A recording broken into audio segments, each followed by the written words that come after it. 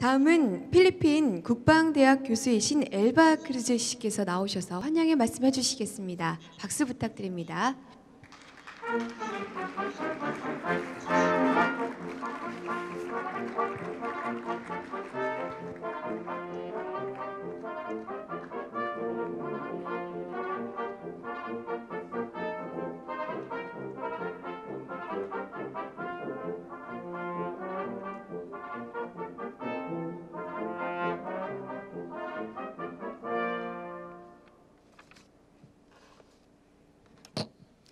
Good morning, ladies and gentlemen.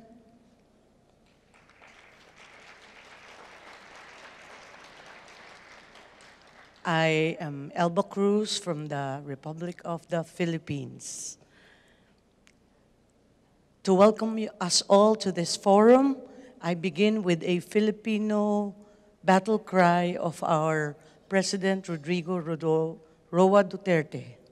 He says, "Tapang at malasakit para sa tunay na pagbabago."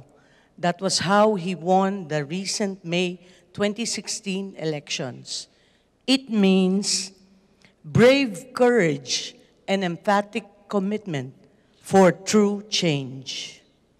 I think our chairman this morning says that the Philippines is really on the verge of a lot of change, and that has begun with our president. This is our battle cry and guiding principle in our governments and our strategies for national security and development. I also represent the National Defense College of the Philippines Alumni Association, and that is equivalent to our War College. It is a civilian educational institution where you cannot become a general without taking that course.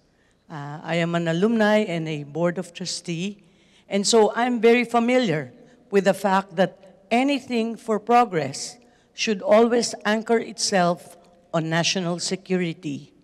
And coupled with that is the fact of development, because national security goes hand in hand with development. In the Philippines, you must know that if you will pursue anything, national security actually includes 6 dimensions. And for the purpose of our forum, I think we are well anchored on 3 dimensions. First, it is anchored on socio-cultural dimension. That includes health security. The second one is science and technology, which obviously we so badly need, because this also includes research and development together with commercialization, if one must export or import into the Philippines. The third dimension, which I think will impact our forum, is the matter of environment.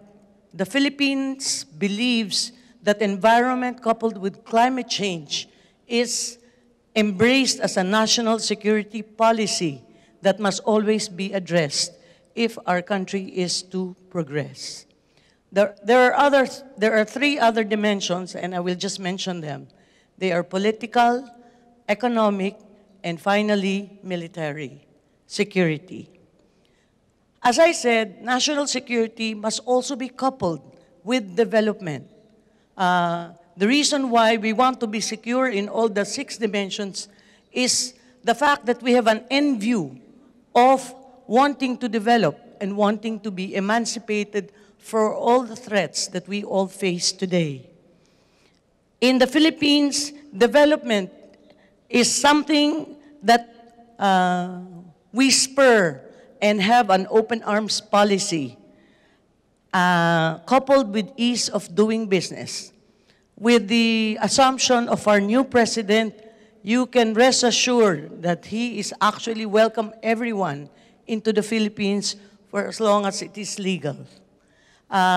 He welcomes everyone, and that includes investors, that includes venture capitalists, entrepreneurs, and everyone who has a specific advocacy And definitely, I know our organization here today stands on a very strong advocacy for climate change, for going green, for wellness, and for medical health.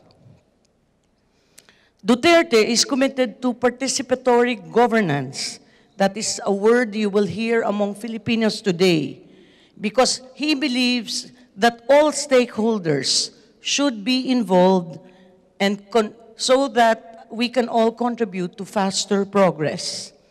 Our president is sincere and determined to make change, and he is asking help from everyone. First, from the Filipinos, but certainly he welcomes the help of all our neighbors and all our partners. That, as you well know, he says that we don't want to be a doormat to anyone. So the Filipinos will not only welcome America, but certainly he will welcome all our ASEAN partners. Have a round of applause, please. Finally, there is no issue or challenge to the importance of health, environment, and climate change. We have heard of several adages, such as health is wealth, go green is to go sustainable. We need Mother Earth more than Mother Earth needs us.